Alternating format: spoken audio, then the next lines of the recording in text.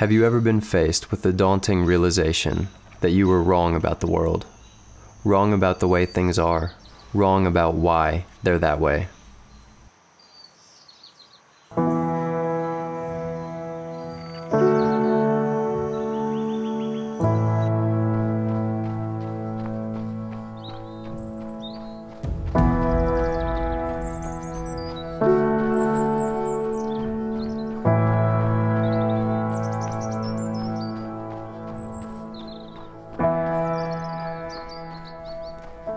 A few blocks from my house, I came to an intersection where I always turn right, but decided to take a left.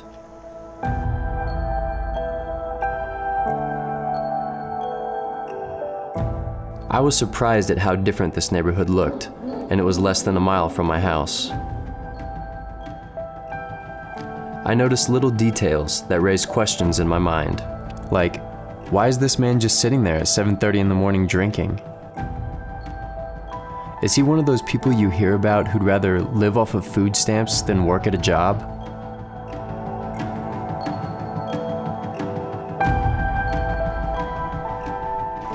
And what about these kids? Shouldn't they be getting ready for school?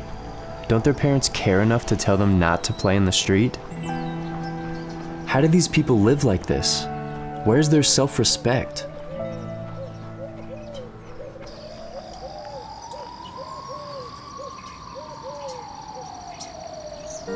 And what about this kid?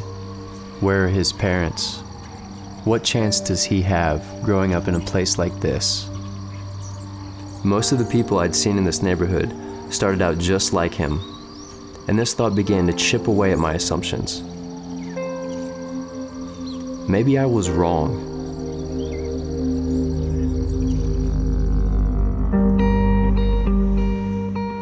Something about that experience clung to me, and I began to run through that neighborhood almost every day.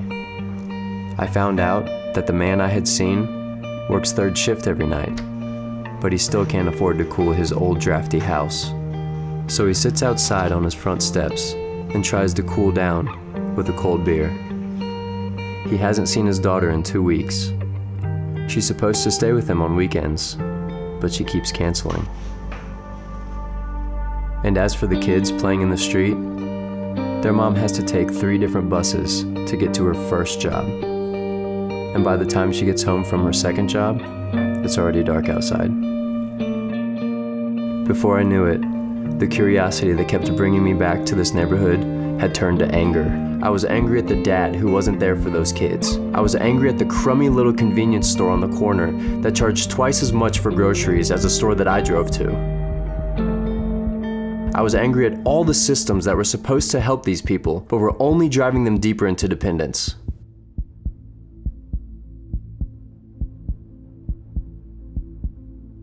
But most of all, I was angry at myself. These were my neighbors.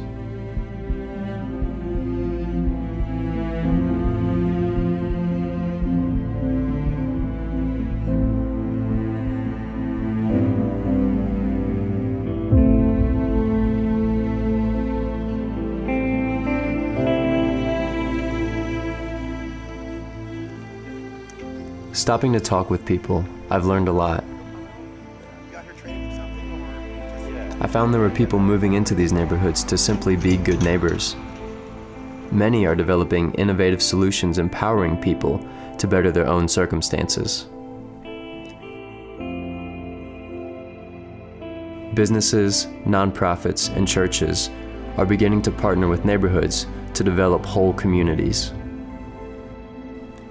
They say isolation is what allows poverty to sustain its forceful grip in neighborhoods like this. The more I look around, the more hope I found in others trying to break through the isolation. It's not something that happens overnight, but it is happening.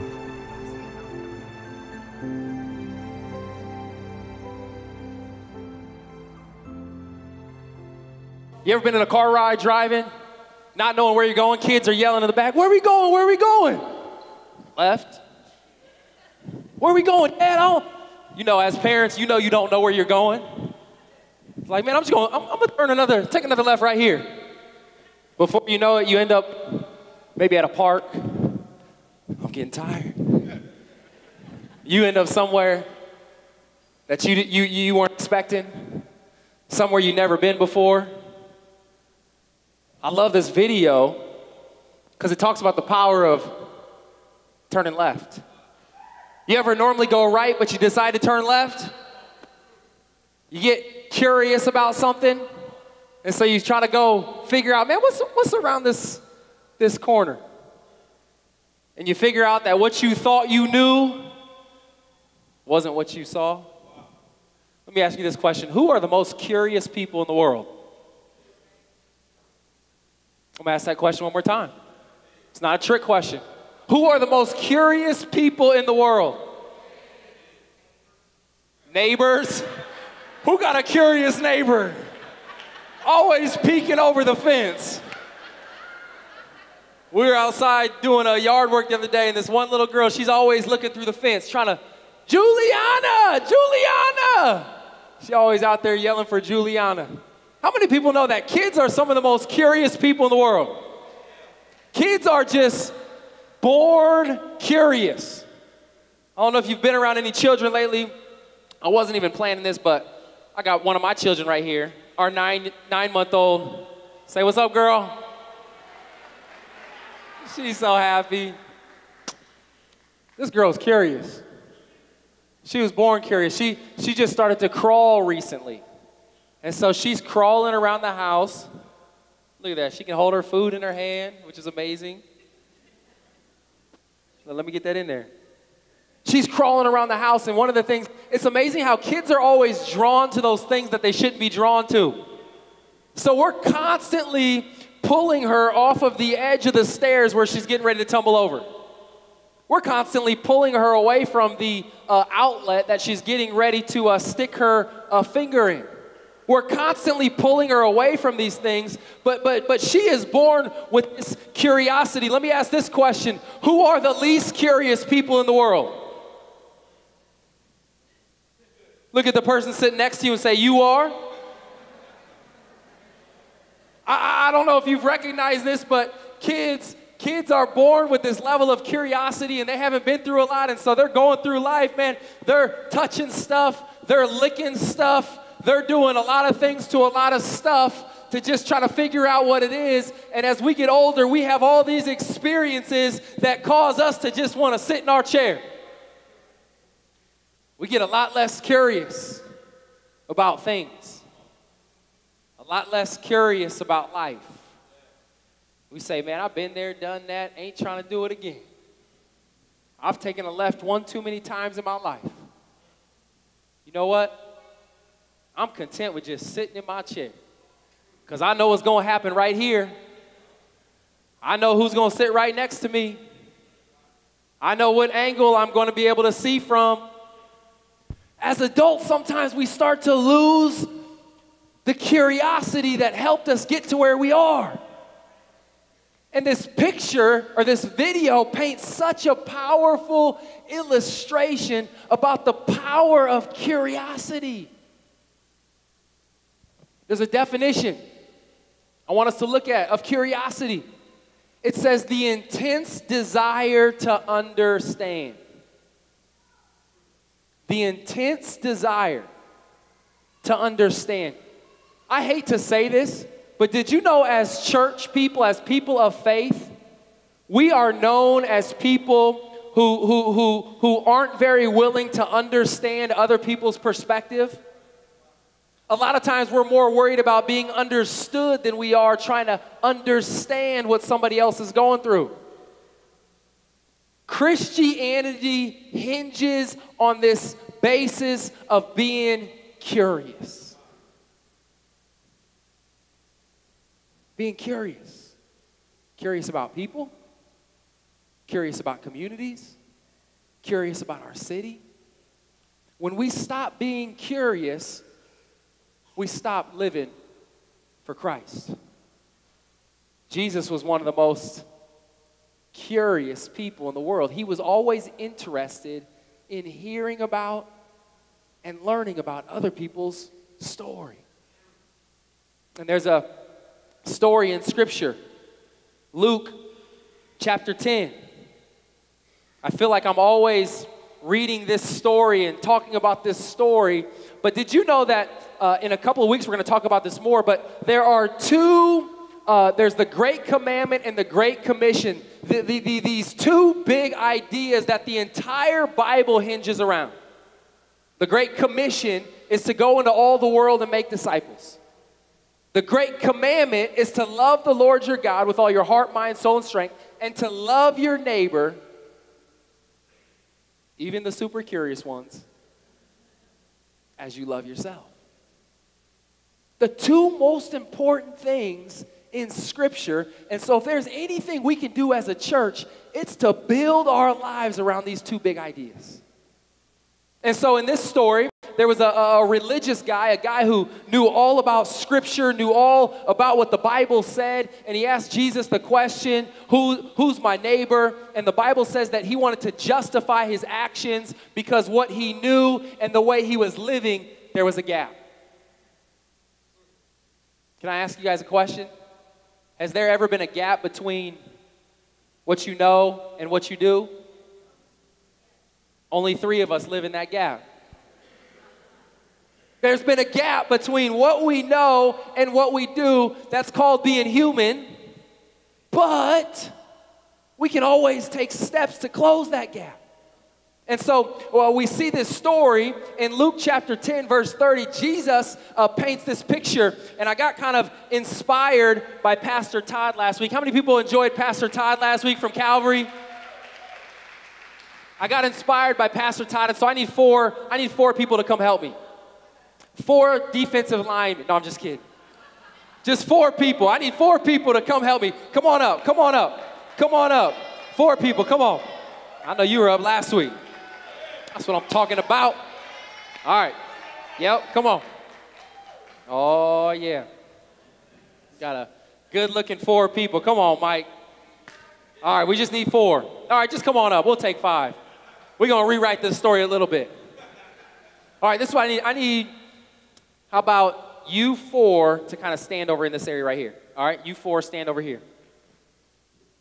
All right. Mike did it, everyone. So, in this story, we see that there was a Jewish man traveling from Jerusalem down to Jericho. That's Mike. Let's start over here. Jerusalem's over here. Jericho's over there. We got this Jewish man traveling over here from Jerusalem to Jericho. Come on, Mike. Hey, we might need to do that one again. Mike's going from West Omaha to North Omaha, and he gets attacked. Just one. He gets attacked by a guy in a Better Together shirt. Please, if you attack somebody, just take off the shirt. He gets attacked. He gets beaten up. We'll have him sit down right there. Mike, go ahead and sit down. You can exit stage left. We don't put up with fighters. No, I'm just kidding. He gets attacked by bandits. So it says that they stripped him of his clothes. We're not going to do that one up here. Beat him up, left him half dead beside the road. So Mike is sitting here. Man, he's hurting. He's struggling. He's left to the side. Look, he just looks bad, doesn't he? He looks all beaten up. It says, by chance, a priest came along. This is our priest. You got to walk like a priest. It says a priest came along, but he saw the man lying there. He crossed to the other side of the road and passed him by. Come on, priest. Come on, priest. Man, you tell people about Jesus. You know all the scripture. Yeah, that's what the scripture say. Keep on walking. He was feeling bad. You doing it right. You doing it right. But I mean, let's be honest. Come on, priest. The priest for sure, you got your Better Together t-shirt on. You know the law, you know the scripture. You see this guy hurting, but the scripture says that he passed by and went to the other side. We got our temple assistant who's walking over. The temple assistant works right along. The priest helps out at the church, knows what's going on. It says that She looked at him lying there, but she also passed over to the other side. How many of us in here today, you saw somebody lying there hurting, needing help, how many would pass by? Be honest. We all need to repent right now of our sin of lying. How many people passed by somebody on the way to church today? It says the temple assistant walked over, looked at him, passed by, but, next verse, it says a despised Samaritan came along. Now this is so interesting because as the despised Samaritan comes along, this is the person that's least likely to help somebody like Mike who's in trouble. Least likely. Knows the least about the scriptures and the laws and the great commandment and the great commission. Knows the least. It says when she saw him. Go ahead, Samaritan, take your time. When she saw him, she felt compassion. Going over to him, she soothed his wounds with olive oil and wine and bandaged them up, then put the man on her donkey and took him to the inn where he could get more help and take care of him. Come on. Thank you guys so much. Hey, can we give it up for our incredible actors? Thanks, brother. Awesome. Awesome. Thanks, Mike. I mean, could you imagine the two who knew the most about Scripture, the two who were the most churched? If you took a poll of who was at church the most, it was the first two. They hadn't missed a Sunday in years. They were actually the ones putting on the Sunday morning celebration. The people who knew the most did the least. See, it's not enough for us to know a bunch about God. It's not enough for us to just show up at church every Sunday. It's not enough for us as we get older. The older we get, maybe the more knowledge we have and the more understanding and the more information we have. This scripture, Jesus was trying to paint a picture that it's not enough to just know. The person who knew the least sees this person in trouble and has a level of curiosity to want to learn and understand and know what's going on. Instead of the opposite of curiosity is this idea of just going through my day like things are normal. Not wanting to be interrupted. And so instead of the other two, they didn't want to be interrupted. They kept going. This Samaritan comes and says, man, I'm willing to try to understand where this person is at. I'm curious, why is this person on the ground bleeding in the first place? Was it their choice? How'd they end up here? That curiosity led the Samaritan to have compassion. That compassion ultimately led to that Samaritan taking action. And the reason curiosity is so powerful is because it leads us somewhere. Curiosity, when we say, you know what, it's not enough to know about the statistics in my city. It's not enough to know about how people are living. I've got to find out more about it so I can maybe be a part of the solution. And that curiosity leads to God filling us with a level of compassion where we say, you know what, I got to take action. I can't stay in this boat any longer. I can't just show up. I've got to get curious. I love how God works. Sometimes it's pretty humorous to me. God put me in a position yesterday morning similar to this individual Jewish man who got beaten up. I had a full day of yard work. Anybody do yard work yesterday? Full day of yard work, and I got a bunch of trees and stuff and had people coming over to help. Thank you, Jesus, for help in the yard. I just believe and pray God's going to give those who showed up a double anointing. But I had a full day of yard work, so I rented this chipper, and I needed a truck to pull it. And so I get a truck, and I go to this rental shop, and I get this chipper, and I hook this chipper up to the back of the truck, and the truck was missing one little piece. On the hitch, there's a pin that holds the hitch in. And so I had the pin, but there's another little piece that you put on the edge of the pin to make sure that the pin stays in. Anybody know what I'm talking about? Anybody ever done this before? Well, I didn't have the piece that goes on the edge of the pin. It was my brother-in-law's, and so I made an assumption that the tension would hold the hitch in position. Bad assumption.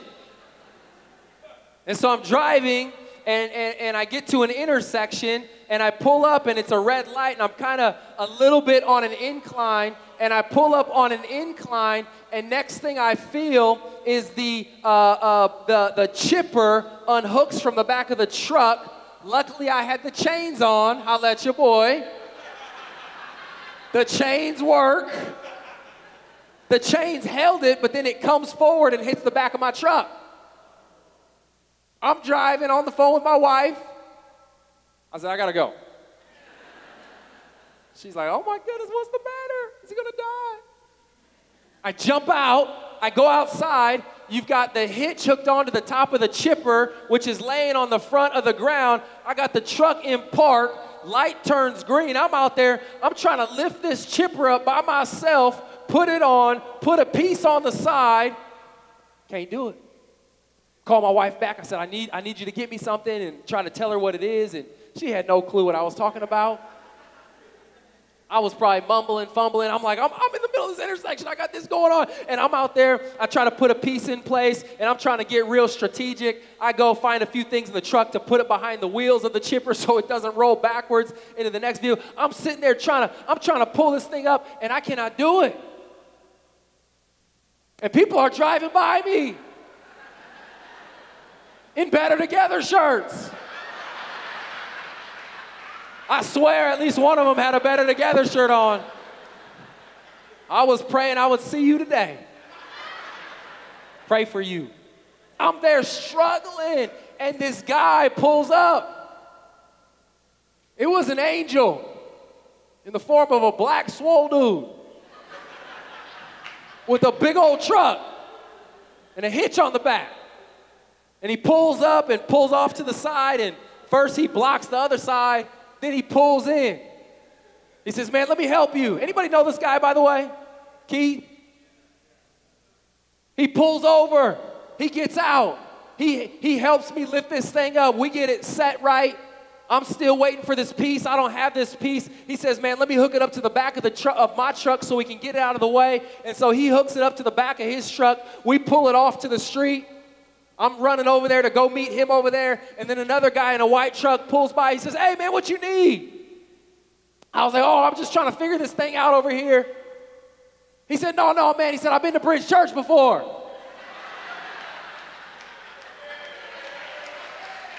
I said, thank you, Jesus.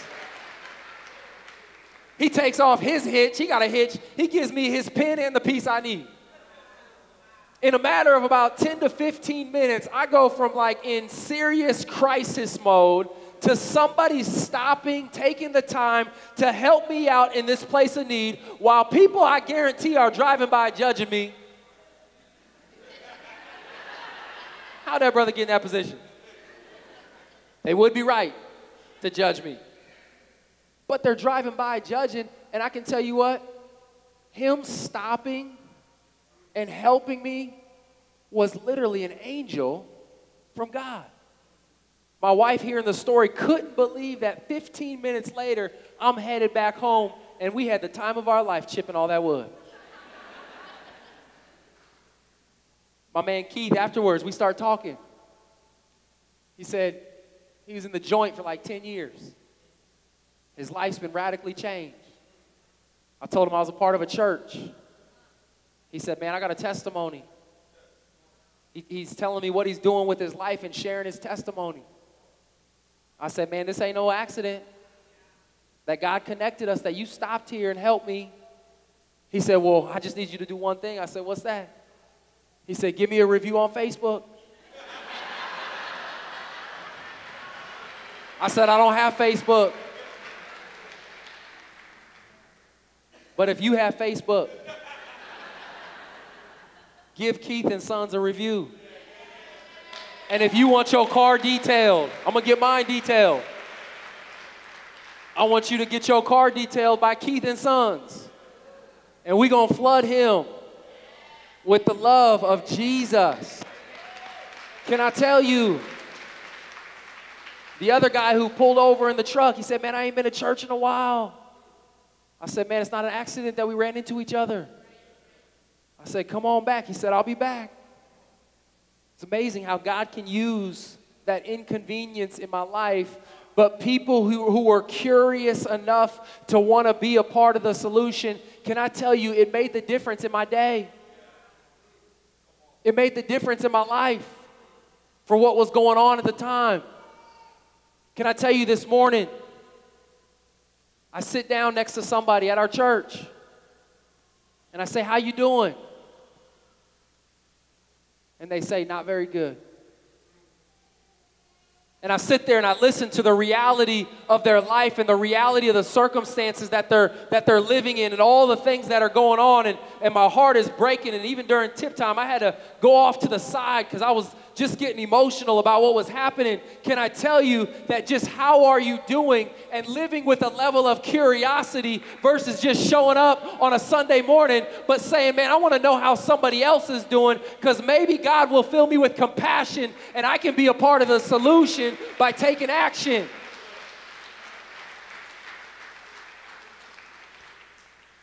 Can I tell you, when we're curious enough to understand and see and hear what other people are going through, God uses it in a powerful way. The worst thing we can do is say, man, I'm a Christian, I've made my decision, I'm sitting in my chair, I'm not willing to get out of my box. It's uncomfortable. It's going to cost you. But I'm so glad they were willing to inconvenience themselves and take a few extra moments to be a part of the solution that I needed. See, in this story, Jesus goes to great lengths to help us understand what love really looks like. Love looks like taking action. Love looks like being curious enough to understand the brokenness. I was talking to Pastor Rob recently. And God's been doing something in Pastor Rob's heart. And he says, you know, there's something about the homeless in our city. How many people know we got homeless people in our city? How many people know we have homeless people in our church right now? And God's been giving Pastor Rob just kind of this heart, and I love what Rob has been doing. He said, man, I've been spending some of my extra time, and I've just been driving to where they're at. And I've been trying to just be around them and learn from them and understand them. And God has been giving Pastor Rob a compassion for them in a way. He said, man, I didn't even realize that this whole world existed over here. There are people in our church that we've got to become curious about. You don't know who you're sitting next to. Can I tell you that? You don't know the story of the person next to you until you take the time to ask them, man, how are you doing? Tell me about your life. Number two, there are opportunities all over our city where as a church, we can be the solution. We can be a part of getting in the game in such a way that our city doesn't have to look the same. And I'm passionate because we've got organizations and individuals in our church who are a part of the solution in different ways. And my heart would be, as a church, we could rally around those people to say, you know what? I'm busy, but I got a little time to be a little curious. I'm not even asking you to sell your house, give all your money away, move into a community. I'm just saying, let's just get a little curious. Let's just find out what's out there. Let's just go visit some people and visit some places and see what we find out. We got some people at our church, I want to invite them up here, who are a part of several different organizations. And I wanted to just give them a moment to share so that as a church, we could have even a greater understanding of some of the opportunities that are out there. And I want to encourage us, let's get curious. Let's find out. I believe afterwards they've got some information that we'll share with them, or that you can learn more about what they're doing at the Welcome Center in the back. But I want to take a few minutes and just kind of have them share a little bit about what they're doing and maybe a simple step that we can take to get involved. How you guys doing today? Great. Awesome. Come on. I'm going to have us start with Miss Vicki, and I'm just going to have you introduce yourself and then just briefly talk about the work that you are a part of and just why you're so passionate about it. Good morning, Bridge Church. Morning. My name is Vicki Quates-Ferris. I'm the Director of Operations for the Empowerment Network. And our mission basically is to work with residents, elected officials, the law enforcement, businesses, you name it, to really transform the economic conditions and the quality of life for African Americans, for those who live in North Omaha, and then for the greater Omaha area.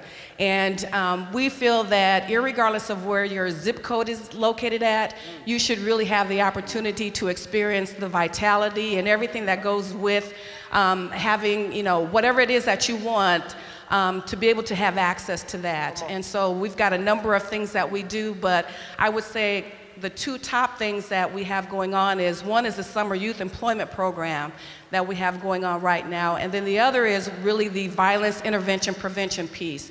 And so we really work with how do we reduce crime and violence, and whether you know it or not, it is being reduced. And in terms of the employment program, there were a number of things happening in North Omaha in terms of the violence. There was in 1 month over 30 shootings in 1 month.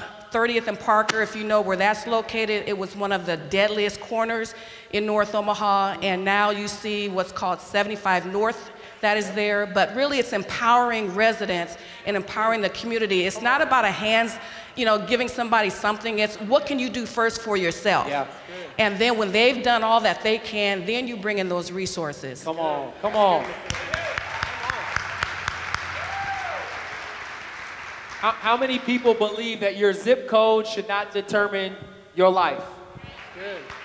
And that everybody should have an equal opportunity to reach their God-given potential? How many people know that right now our zip codes are more dividing us than uniting us? Yeah. And there's areas in our city that are highlighted. Just on this is more on the diversity side of things, but my wife was reading an article the other day, a national article, and you can go to your city and find out what your city looks like when it comes to diversity. Did you know we live in one of the most segregated cities in the country? It should be. Bridge Church is here. It should be. We're a part of the solution. I just want to say, too, one thing that highlighted this idea to me so much, Vicki, was when we started our basketball program several years ago. And I remember we went to OSA, and we were playing in a third grade league. And we were playing against a team. We got beat 40-2. Lord was working on my humility. But when we were leaving the game, I recognized every kid on our team, it's the third grade, but it had been their first basketball team. We picked up every kid in the van. Every other kid on the other team had a parent.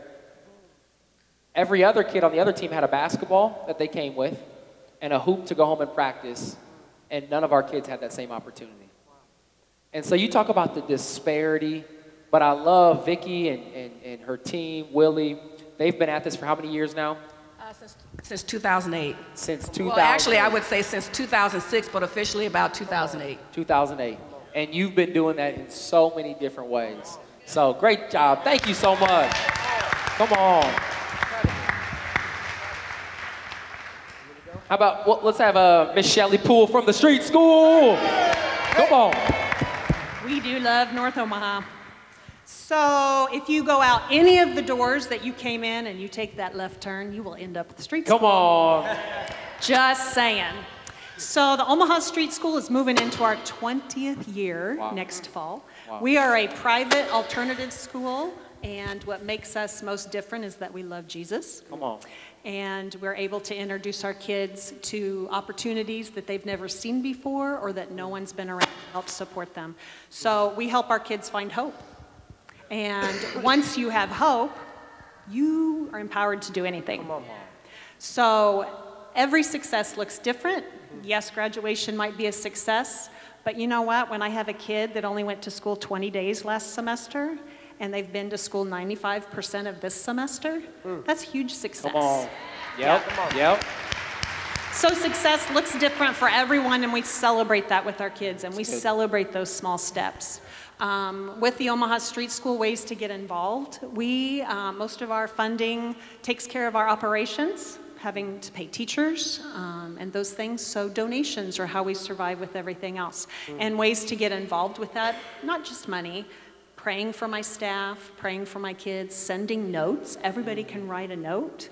We can give you a kid's name and you can pray for them and send notes to them. You can come and support them at our quarterly awards because there's more to success than grades. Yes. We have volunteers for 20 years who have brought lunch to us every day. Come on. So we are known for our lunches. So those are individuals, couples, churches, businesses send different groups that take a day every month and provide lunch for us. Supplies for breakfast. The kids do their own breakfast and we're just down there hanging with them, helping them start the day. We have no custodial service, so there's all kinds of volunteering opportunities for that. And sometimes just coming and sitting in a classroom. Yep. Like modeling what a student looks like, asking questions as if you're a student.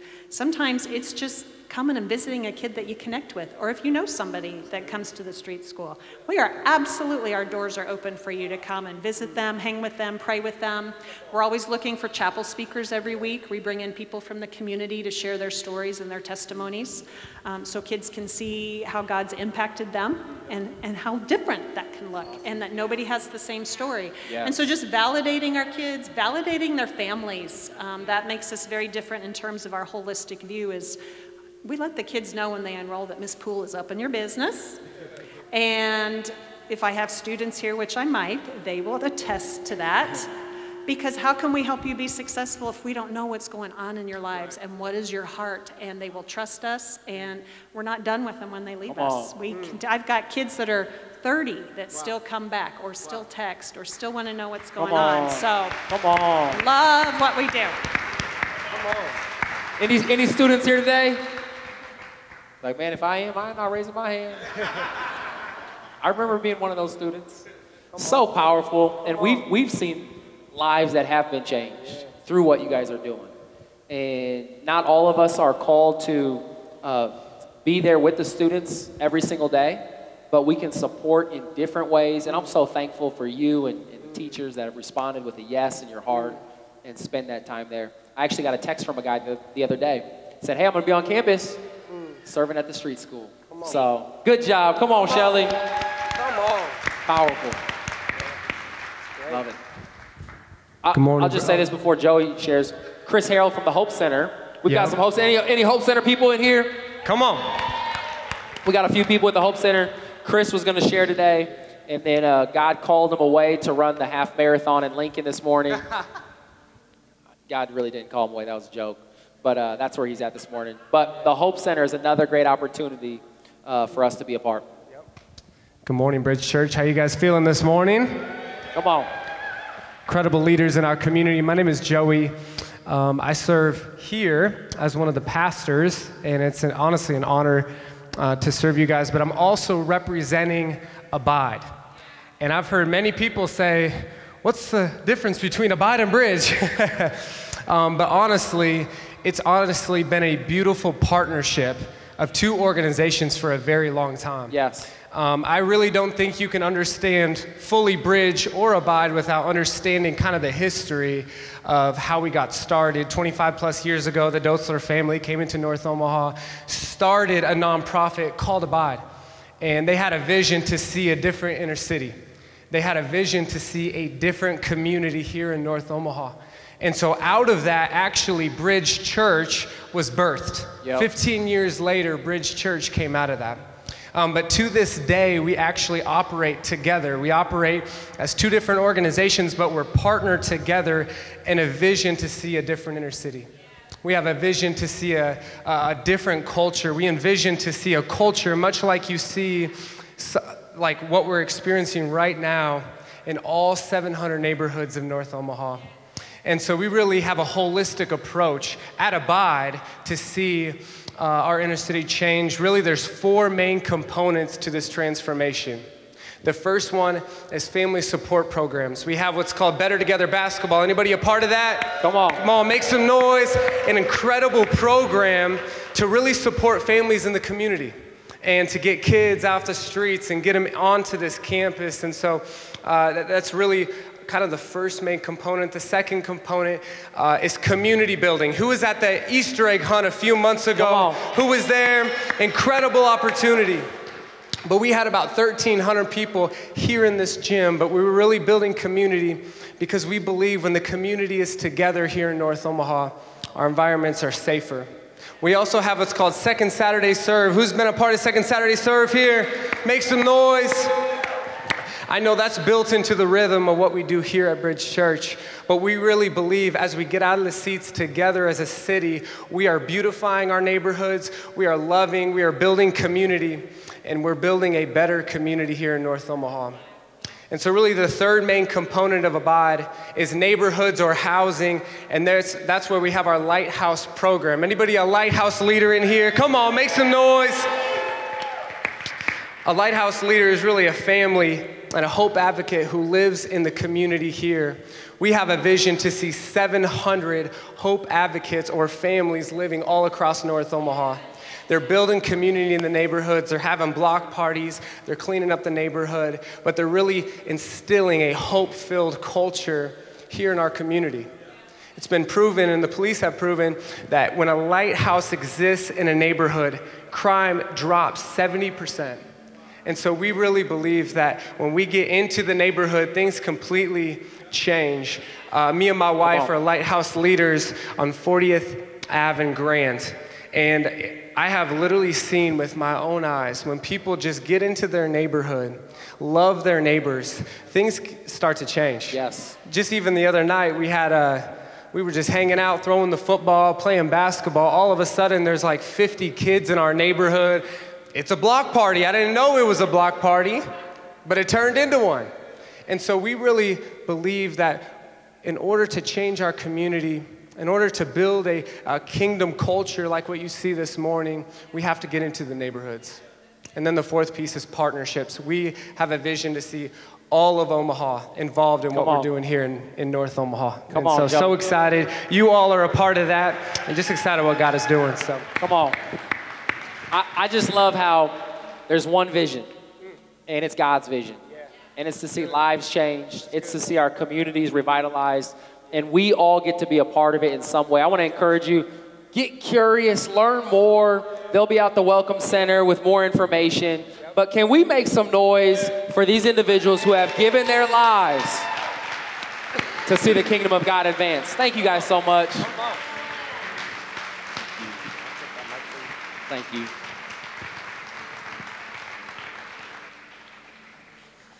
I cannot understate it enough. There is power in curiosity. Power in taking the time to understand. Not just being so worried about being understood.